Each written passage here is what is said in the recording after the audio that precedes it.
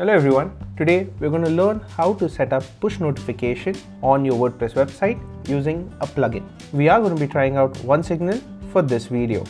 So we start off with our WordPress website. I want you to quickly go to plugins and search for OneSignal.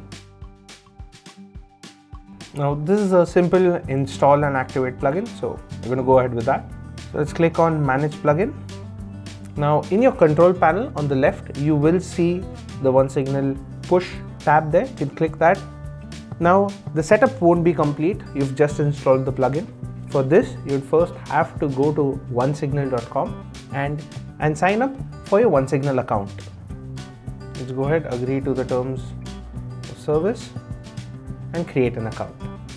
OneSignal asks you to choose a plan. I'm going to begin with the free one, which does not cost me anything. Email will be sent to the email ID you've just used to create the account. You will need to verify to proceed. OneSignal will gather some information about your website and yourself and what are your goals. Let's just go ahead and fill this up too. Now there are multiple channels that OneSignal offers, but we are going to be limiting this video to simply push notifications.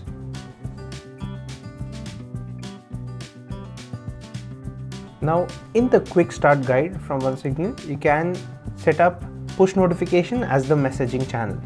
Now in push notification itself, there are multiple channels. Let's set it up for web. Now you are going to get three options here to choose from. One is a typical site, which would be a self-hosted site where all the code is custom written. The other is the WordPress site, for which plugins are available, and as you know, we've already installed a WordPress plugin. And the third would be custom code. Now since we are on WordPress, let's go ahead and select WordPress as the option. In case you're using a different CMS other than WordPress, say for example Magento, Joomla or Drupal, you can select that appropriately. If you're also using a different system that has an integration with OneSignal, you can also select it. Now this setup guide also offers you the option to add a default icon URL.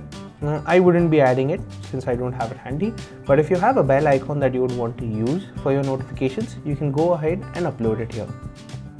Now there's also an option to upload a Safari certificate. Now this is only needed if you are looking to target users that are using Safari 15 or older. At this point, I'm just starting off and it's unlikely that my users are going to come from older versions of the browser, so I'm not going to accept that. So in the fourth step here, we have three different keys. We have the app key, the API key and the Safari web ID. Now all this will need to be pasted in the WordPress plugin. For that, I need you to go back to your WordPress and click on configuration in the OneSignal push tab. Now once you've done that, there are multiple other options that's also available in the configurator. One would be to automatically prompt new users with a prompt. Now this is something that OneSignal recommends that you enable, so I'm going to go ahead and enable it. There are multiple others that you can check and change settings as well. I'm going to leave it to the default one. Now in this setup guide, you can see that there are multiple configuration options that's available. I would want you to take your time through it and set it up, since it is highly personal and it's going to differ from website to website. So this is what the default notification prompt would look like. You do have the option to go ahead and customize the text. I would recommend that you customize it so that it is different and it is in line with the character of your website. You can also set up UTM parameters for push notifications. So this will help you understand where the traffic is coming from. When you add a UTM tracking parameter, when you look at your traffic in say Google Analytics for example, you will be able to determine what amount of traffic came from push notifications. You can also drill it down to a particular campaign. So these UTM parameters will help you decipher where your traffic is coming from. And in case you would want to do that, this is the setting where you'll have to add these parameters. Once everything is in order, let's hit save and proceed. Now, since the plugin page on WordPress has been saved, let's go ahead to OneSignal and check if our integration is correct. I highly recommend that you do this step. This ensures that all the API keys that you have pasted are correct and OneSignal is getting data of your subscribers. So you go to our website we should get a pop-up right now. Go ahead, hit allow, hit allow again since I'm on Safari, and just like that I have become a subscriber of this website. Your subscribers will see something similar, and now as you can see, you've got the green tick here. Your OneSignal installation is configured correctly.